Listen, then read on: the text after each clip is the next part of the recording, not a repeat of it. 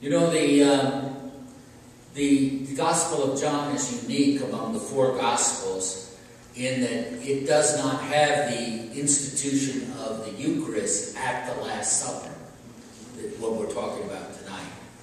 And it, of course, has a long chapter, chapter 6, about the Eucharist, perhaps the most developed of all four Gospels, but not here. John has a totally different take. And I love the way he sets it up for us. He says it's the Feast of Passover. You heard in the first reading what that meant.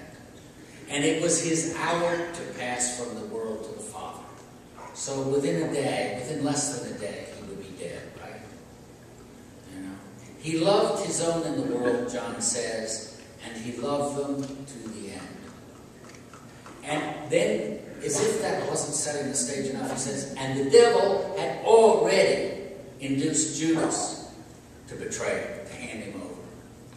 And it's in that context that Jesus gets up, takes off his outer garments, and begins to wash their feet, something that only slaves did. And we can understand well how shocked they would have been. The solemnity of it all. I mean, here they are at the last supper they would ever have, the last meal they would ever have with him. They didn't maybe know that, but Jesus certainly knew that. And here he is washing their feet. You can understand Peter saying, no, it can't be, Lord. It can't be. You're too good for this, maybe. And Jesus he says, I know, Peter, you don't understand now. You don't understand, but you will. And you know what? I hope I will.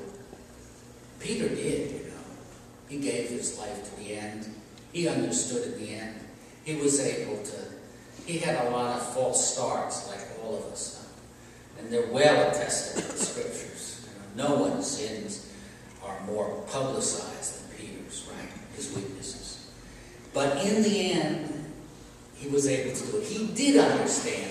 And that's what I think, that's why John puts this here for us. Not the institution of the Eucharist he dealt with earlier in the Gospel, but he wants us to say, you can be free. You can be free to serve even the worst people. You can be free to serve your enemies.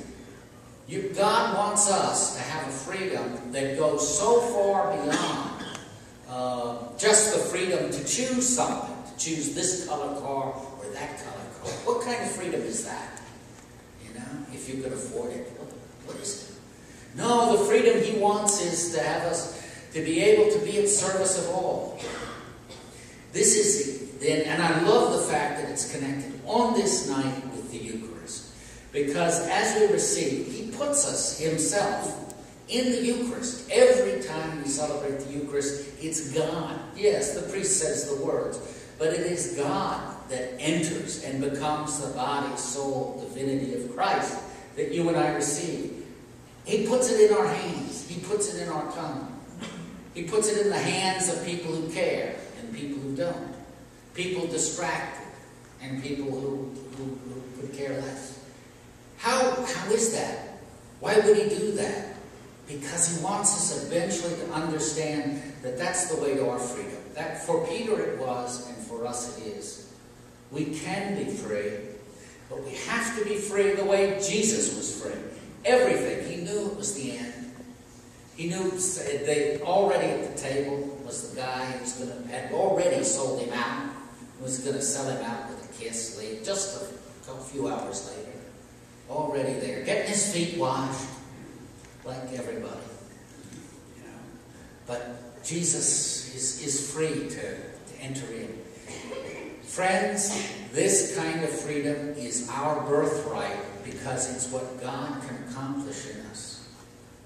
You know, you'll know, I'll know, we'll know we're coming close to Christ when our service of the least of our brothers and sisters becomes more and more generous.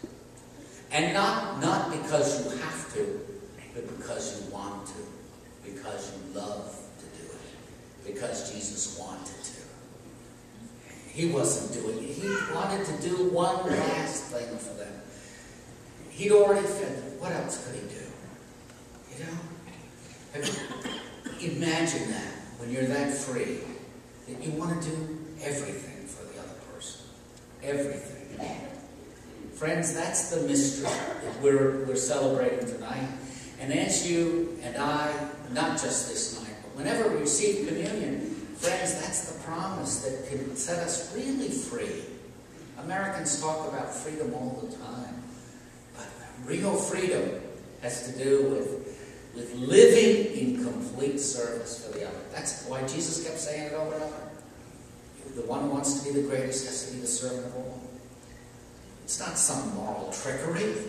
It is the way to freedom.